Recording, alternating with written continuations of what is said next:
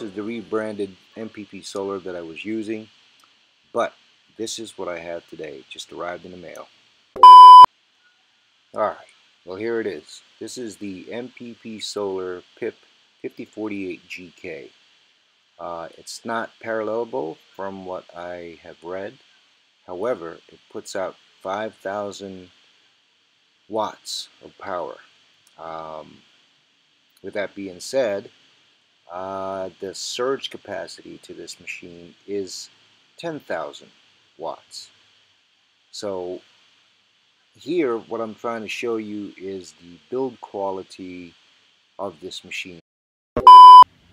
As of the fit and finish of the last inverter that I had, I would have to say it was pretty good already.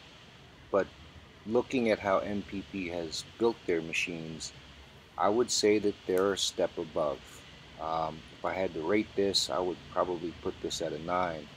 Again, we're not looking at the aesthetic values of the inverter itself as far as the molding of a plastic or anything like that. You know, it's not going to look like a Solar Edge or an SMA.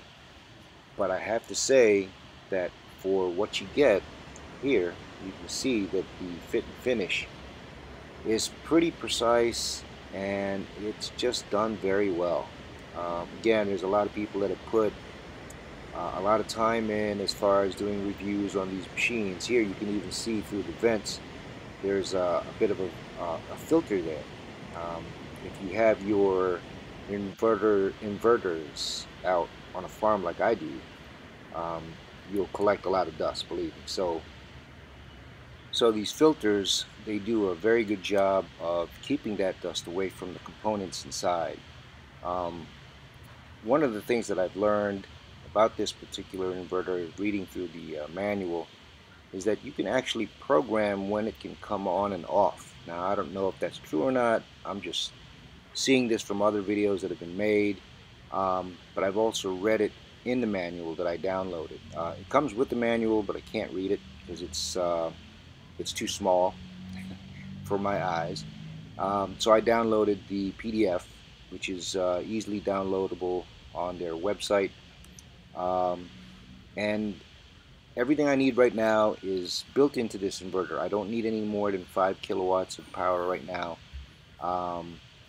Later on, probably I might opt for their parallelable inverters, the MK, if I'm not mistaken.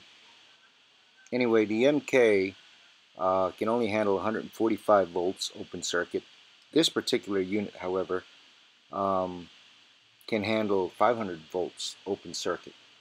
With that being said, the MK is parallelable, so obviously you can put as many inverters together as, I think, up to 9 to make up for that open circuit voltage. But there is another inverter that they have. However, it doesn't have the Bluetooth that this one has.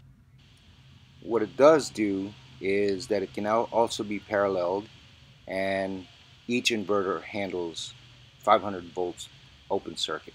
So hopefully that'll change. Anyway, if you like this channel, you like this review, please like and subscribe. Thank you.